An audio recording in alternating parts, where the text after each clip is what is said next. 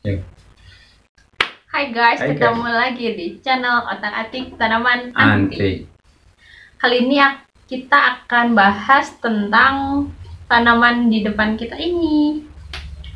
Namanya Euphorbia Knuthii. Ya, ini Euphorbia Knuthii. Ini termasuk jenis sekulen. Sekulen tuh Ya, yang biasa habitatnya di di gurun. gurun. Ya, keringan lah orang bilang. Tapi meskipun keringan ya medianya tidak mesti kering sekali enggak. Tapi ini biasanya karena asalnya ini memang dari daerah gurun. Ya, itu Knuthii. Jadi masuknya ke Euphorbia ini bukan kaktus ya. Memang daunnya mirip kaktus. Berduri. Ya, ini berduri. Ya, kemudian daunnya kecil-kecil. Nah, ini daunnya kecil-kecil. Kemudian ini batangnya sebenarnya. Nah, yang di bawah ini sebenarnya ini akar. Nah awalnya kan hanya ketutup gitu. Ini akar. Diangkat, Ya, pas diangkat ini. jadi besar. Ya, ini akar ya. Tenang aja kalau tanaman dari gurun itu tahan ya, tahan untuk seperti ini ya. Nanti kalau misalnya kita pelihara nggak usah takut-takut mati ya. Kalau terlalu basah juga malah mati, nggak bagus ya. Tapi juga jangan terlalu kering juga ya, sesuai kebutuhan lah. Kalau misalnya taruh luar terus kena hujan aja. Wah, nggak apa-apa, ini Aman. di hujan angin ini aman. Nggak usah ditanam di GH. Ini saya tanam di GH malah jelek ya. Ini karakter jadi panjang-panjang nggak bagus. Ini sebenarnya berduri, keluar duri, kemudian bunganya kecil-kecil. Ya, ini untuk Ukuran Euphorbia. kecilnya gitu ya. Ya, ini kecilnya. Ini segini juga ini udah umur setahun lebih loh. Dikira ini umurnya. Berarti itu kecilnya dari apa? Bisa Bonggol. dari biji. Kita tanam dari biji kalau mau bagus, tapi dari daun pun ini bisa ditanam. Dari daun dipotong kemudian ditanam juga hidup. Nah, ini untuk seperti ya. Kemudian ini yang sama-sama tanamannya hanya beda pot aja. Nah, ini yang kita tanam di itu. Sebenarnya tuh keunikannya apa sih, Pak? Keunikan dari tanaman ini bukan di bunga, mana ya, satu lagi coba itu ditaruh yang ada bunganya, mana ya, ini coba, ini ada bunganya. Iya. Nah, ini yang udah raksasa, ukuran gede ini, size-nya bisa mencapai segini, ini lebih dari 5 tahun ini. Ya. Apalagi kalau ya, jadi bunganya kecil-kecil seperti ini, nggak seperti Euphorbia yang pasal Chiang Mai dan sebagainya itu. Nah, ini Euphorbia ini bunganya kecil, nah, seperti ini, dan ini juga bisa menghasilkan biji sama dan berduri. Kalau ini malah durinya merah. Ya, kalau terkena panas durinya merah. Kemudian warna batangnya, ini sebenarnya ini batang ya, bukan daun. Batangnya itu kayak gitu tuh ya, batangnya itu yang merambat itu batang. Warnanya Ada dua. yang di luar. belang ya, ada yang kayak silver keputih-putihan dan hijau ya. Ini ciri khas dari Knuthii. Nah, ini seperti ini. Jadi indahnya atau antiknya itu di perakaran seperti itu ya, akar. Nah, ini di perakaran ini ya kan bagus kan. Ini bentuknya nggak dibuat. Enggak, itu ya, itu kalau mau muncul akar ini ya kita angkat aja biasa, kita expose, jadi diangkat akarnya. Nah, di bawahnya itu lagi numbuh lagi akan. Numbuh makin panjang, ya. makin tinggi. Nah, seperti ini ya, yang kecil, yang kelihatan paling tinggi mana sih ini ya? Iya. Oh, itu ada yang tinggi lagi di sana. Nah, ini kan, seperti ini yang lain. Nah, ini tempat biasa. Nah, ini tinggi kan. Nah, ini kalau kita angkat nanti ke bawah terus, jadi bisa makin tinggi makin tinggi. Nah, mencapai segitu aja lama banget. Ini berapa tadi? Saya kira lebih, ini sekitar 6 tahun 7 tahunan, 6 tahun 7 tahunan itu. Ya, prosesnya lama memang. Dan kalau udah seperti itu ya pasti anak antik ya, seperti ini kan antik. Ini tinggal diganti potnya yang eksotis lah. Jangan, kalau seperti ini memang kurang apa ya, kurang sesuai ya. Jadi potnya bisa diganti nanti dengan pot-pot yang custom. Nah, ini pot custom macam kan unik ya. Oh, ini mah pernah diupload. Ya, ini dulu adikmu ini pernah cara membuat pot. Ya, ini bahannya dari pipa pralon. Ya, dengan teknik pembakaran. Nah, ini seperti ini ya. Ini contohnya. Ini. Oh, kalau bentuk ininya daun. Masih pendek ya daun. Ya. Ini batangnya masih pendek, dia nggak ke bawah. Iya, enggak. Kalau kepanjangan baru. Kalau kepanjangan kan berat, kemudian dia akan menjuntai otomatis. Makanya tapi kok ini kalau saya sering tak potong pendek-pendek gitu, jadi kelihatan. Ini nanti dipres lagi, dipendekin lagi. Berarti udah ke bawah, nanti dia ke atas lagi. Iya. Kayak gitu. Asal dipendekin nanti dia ke atas. Nah, ini tinggal dirapiin, perlu kita mau ini ya, jadi yang kering-kering seperti ini dipotong ya, dipotong. Atau guntingnya ini kurang kuat yang satu. Nah, ini biasanya kita bersihin, kita potong ini ya yang kering-kering. Hati-hati ini berduri. Dan oh ya guys, ini jangan lupa bahwa karena ini masuk ephorbia, ini getahnya ini berbahaya ke mata. Jadi kalau terkena mata pedih. Maka kalau pas motong seperti ini, nah kalau posisi seperti saya ini salah sebenarnya. Kita mestinya adanya di sebelah atas ya, motongnya kita di sebelah atas ya, mata kita ya mestinya di sini ya, kalau nggak pakai kacamata, karena ini berbahaya. Dan juga lebih baik dijauhin dari anak kecil ya kan, karena tanaman ini berduri-durinya, aduh kalau kena lumayan panas. Kalau saya sih udah kebal, udah tiap saat ngerawat, jadi kena ya biasa saja lama-lama. Kalau ke mata, ke tangan, lebih baik pakai sarung tangan kalau yang belum biasa. Dan jangan ini ya, karena udah kita cuci juga kadang-kadang kalau hanya sekali masih pedih loh, pedih bener ya. Nah, makanya sesuatu yang indah tetapi juga harus hati-hati ya kan. Sesuatu yang indah pasti dia punya hal untuk, misalnya supaya dia nggak diambil orang, misalnya di alam sana ya, dia punya pembelaan diri kan. Biasanya kan tanaman juga seperti itu, supaya nggak diganggu ya. Ini seperti itu ya. Jadi dari getahnya, durinya itu untuk melindungi dirinya ya. Tapi kalau kita sayangi, kita rawat dengan baik, ini menjadi satu milik apa. Kalau kamu sebagai enggak, aku mau bertanya, kalau kamu kuliah ini di arsitek, kira-kira ini gimana, masuk kategori ada keindahan enggak, eksotis enggak? Ada, lebih di akan ya, bentuknya lekuk-lekuk ya, di perakarannya.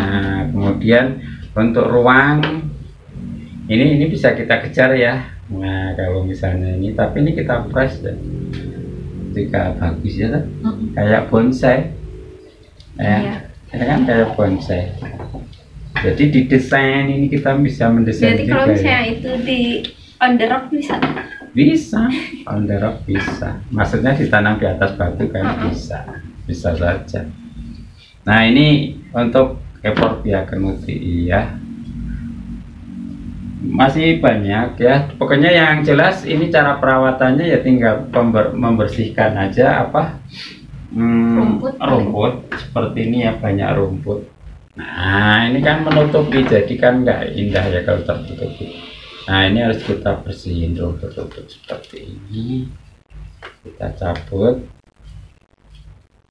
Ini untuk di meja bagus loh. Buat di ruangan. Ya, ini ada aliran sendiri kalau di tanaman antik. Namanya ini di negara Jepang, di Singapura sana, yang punya yang artinya lahan-lahan ini disukai oleh anak-anak muda atau itu kaum urban ya, yang tinggal di kota-kota itu loh, yang rumahnya mungkin sedikit, nggak mungkin melihara tanaman yang gede-gede. Soalnya ini juga perawatannya gampang. Iya, perawatannya gampang. Terus kalau sibuk juga nggak masalah. Iya, lupa kita menyiram seminggu aja nggak begitu masalah. Nah, ini kan udah kelihatan tuh kalau dibersihin, ya bener nggak? Apalagi ini yang kering-kering, ini ada batang yang kering. Nah, kita gunting. Nah, kalau motong daun batangnya sih gimana sih? Nggak usah terlalu tinggi-tinggi, maka batang ini kita buat namanya biar imbang gitulah, ya kan? Kalau di arsitek kan pasti ini keseimbangan kan perlu ya, ya kan? Ya, keseimbangan. Ada iramanya ya. Ada ruang.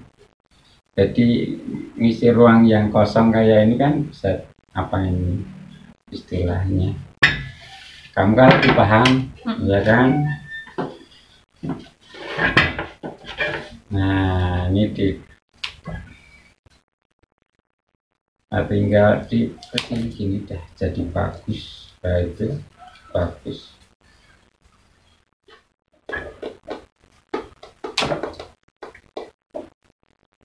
Iya, wes tuh guys ya, saya deketin ya. Wow, kelihatan kan? Udah mulai kan? Ini aja belum tinggal sisi-sisi mana yang kosong, kemudian gerak batangnya, gerak akarnya, istilahnya ya kalau di bonsai itu ya,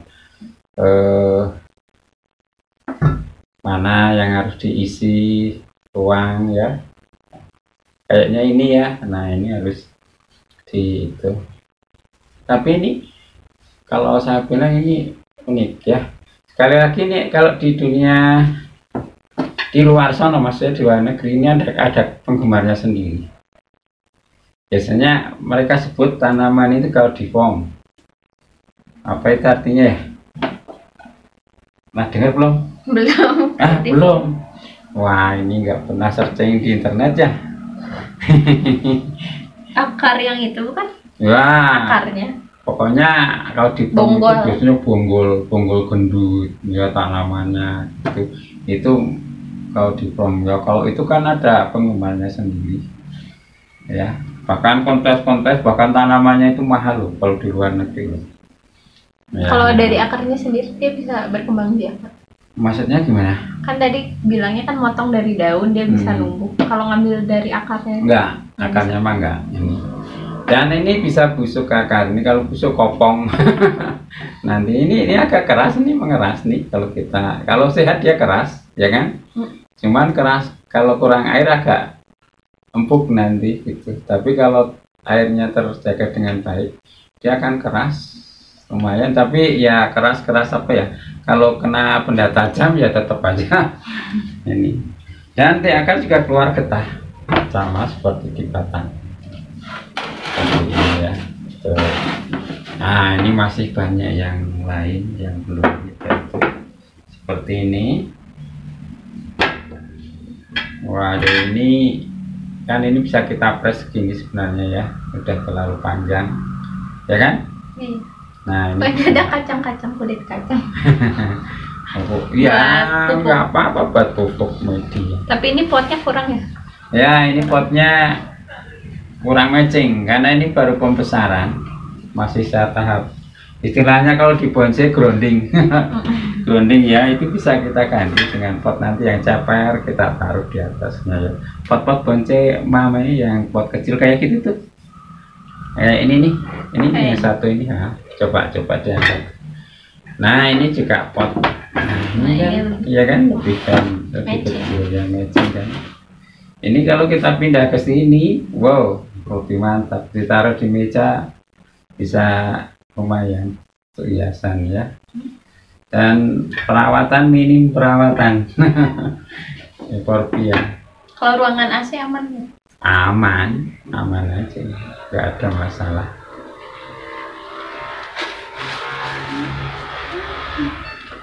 Ya, ada bahannya, ini perlu sekali lagi dibersihin ya, yang kering-kering kayak gitu.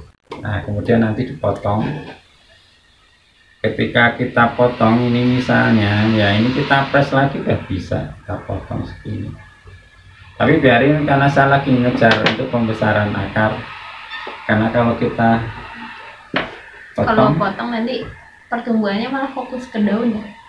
Iya, ya enggak sih. Enggak. Malah sebenarnya kalau dipotong ke akar lebih apa?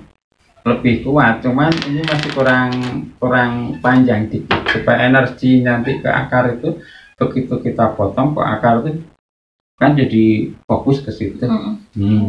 Saya harapkan itu nanti gede. Ini kurang panjang dikit lah.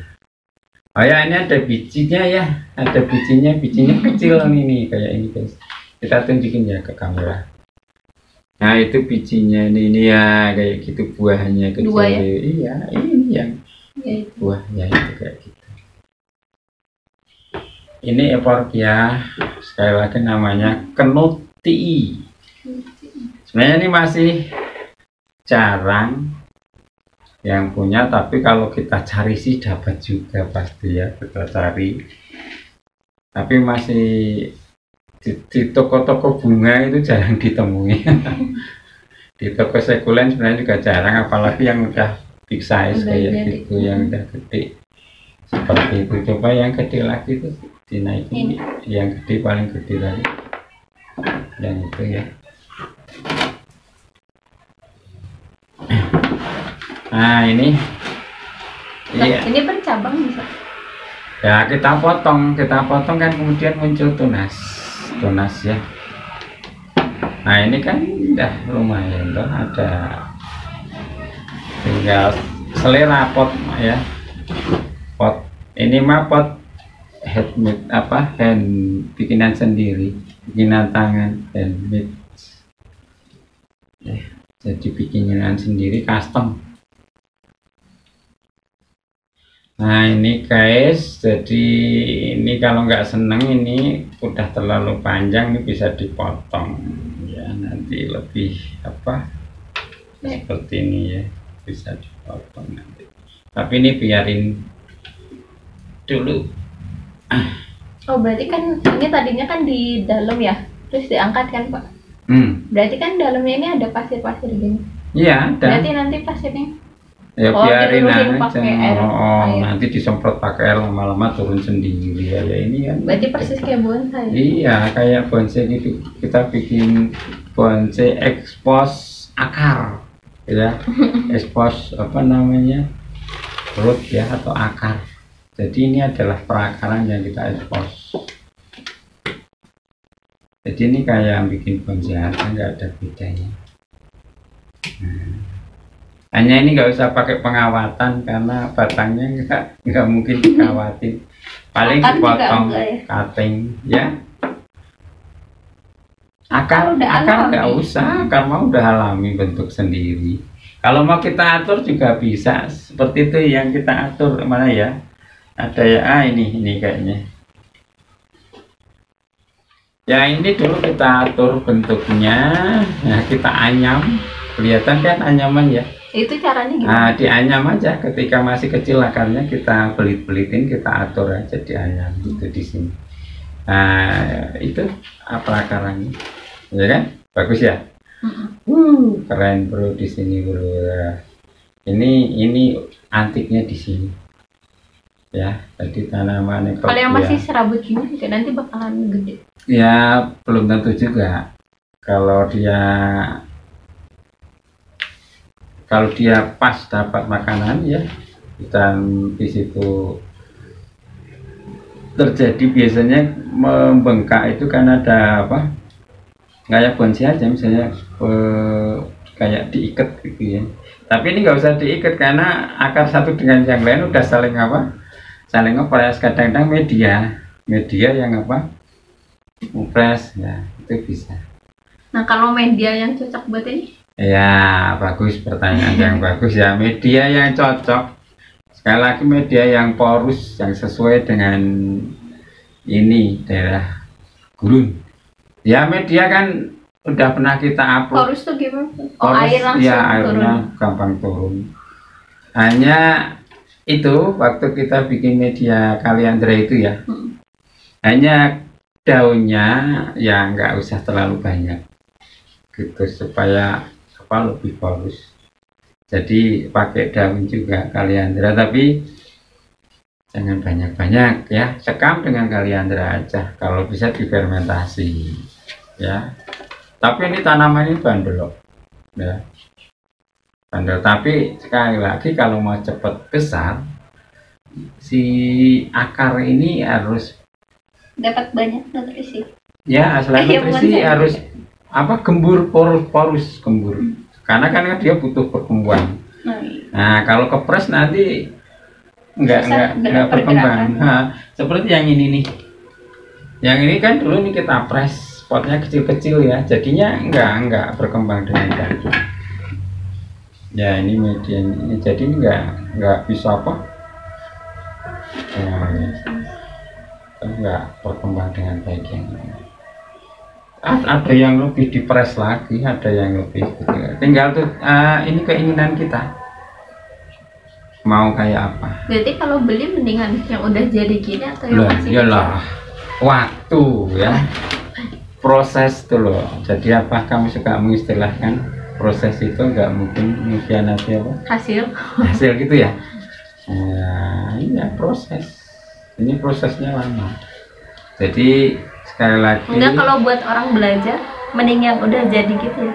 Iya, kalau orang belajar itu jangan dari nol ya. Kalau bonsai misalnya, kalau dari nol nanti dia nggak ngerti, nggak lama lah misalnya. Udah keburu bosan. Keburu bosan dulu. Tapi dari yang udah setengah jadi atau yang udah ya lumayan, nanti dia banyak apa ya, banyak konsultasi, banyak berbincang-bincang dengan orang lain ya, banyak ngobrol lah, jangan sendiri. Itu nanti akan apa ya, atau kalau nggak sering lihat YouTube ya, apalagi YouTube petak-atik pasti cepet ya. Nah itu akan cepat berkembang pengetahuannya ya, ya kan. Nah ini ephorbia, sekali lagi namanya Knuthii ya. Kemudian yang sedang tadi tuh gimana? Yang segini tuh udah masuk sedang. Itu mah kecil ya, kecil ya, kecil. Tapi sebenarnya kalau kita rawat ini cepet dong. Kita asal dirawat. Jadi cuma begini.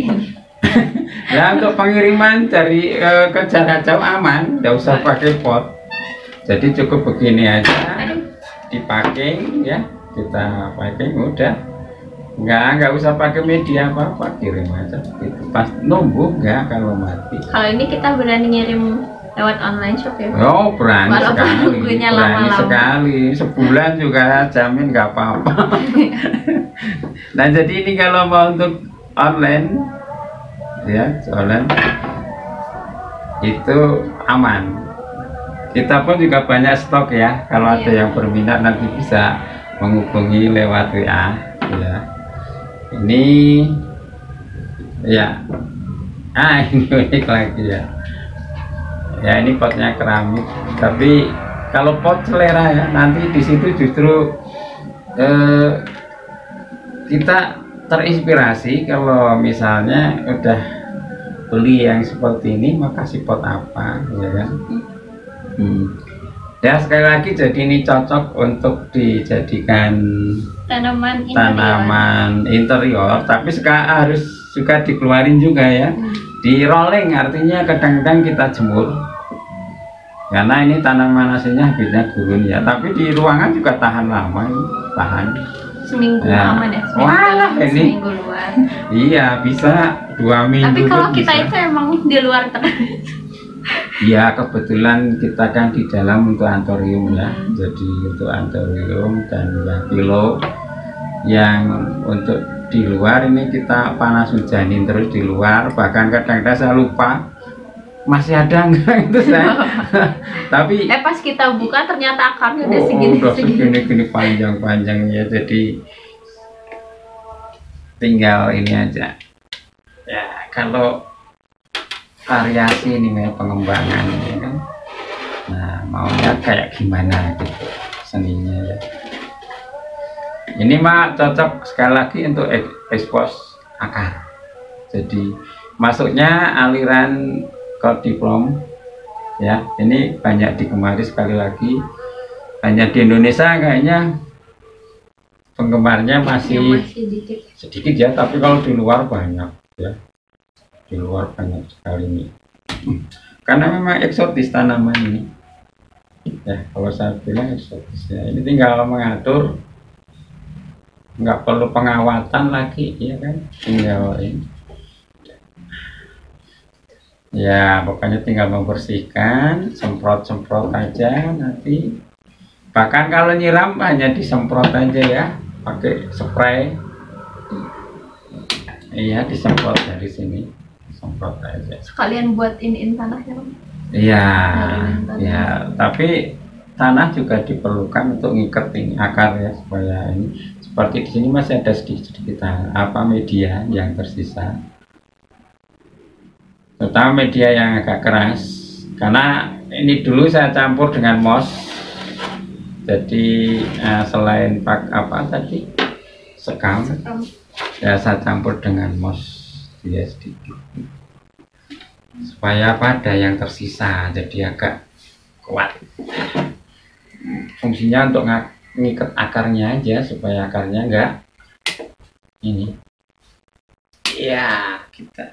Ini mah kering ya, jadi nggak ada apa, jadi mata saya ke situ aman ya. Ini hanya untuk berjaga-jaga, jadi saya memberitahu sebelum kejadian ya. Jadi sekali lagi ini indah, tapi di balik keindahan itu ada juga unsur yang cukup membuat nggak nyaman kalau kita terkena, yaitu pertama duri, yang kedua adalah getahnya ya. Tapi yang lebih nggak enak lagi itu getahnya, apalagi kena mata ya. Kalau kena kulit pun aduh, kadang-kadang kalau kulitnya yang nggak tahan yang sensitif itu perih ya. Makanya kita lindungi pakai sarung tangan yang karet gitu lah, bisa. Begitu guys. Masih ada yang ini mau dibahas? Kalau harga mau udah ada kira-kiranya? Ya, harga ada sih di Indonesia, ada ininya juga ya. Kalau kita buka-buka di Shopee atau di apa, ada juga yang saya pernah lihat jual ya. Ya kisaran kalau kecil itu ya bangsa 200-an ribu ya, 100 ya. Kalau segini mungkin sekitar 150.000 sampai 200.000. Tapi kalau udah bentuk kayak gini ya itu bisa diangkat, iya udah jutaan bisa ya. Tergantung harga kan, tergantung juga kepada antara kesepakatan penjual dan pembeli di situ ya. Dimana banyak permintaan, barangnya nggak ada, pasti harga kan naik.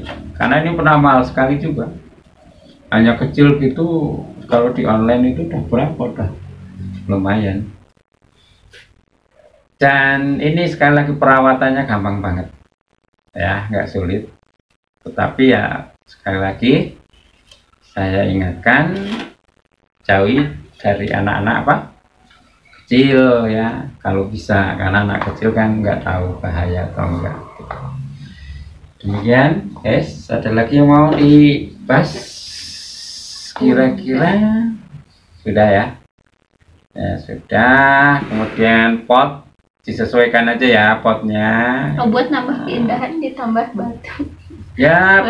Bisa untuk menambah nilai. Biasanya kan itu namanya di bagian media top, di atas top media ya, itu untuk menambah seni ya.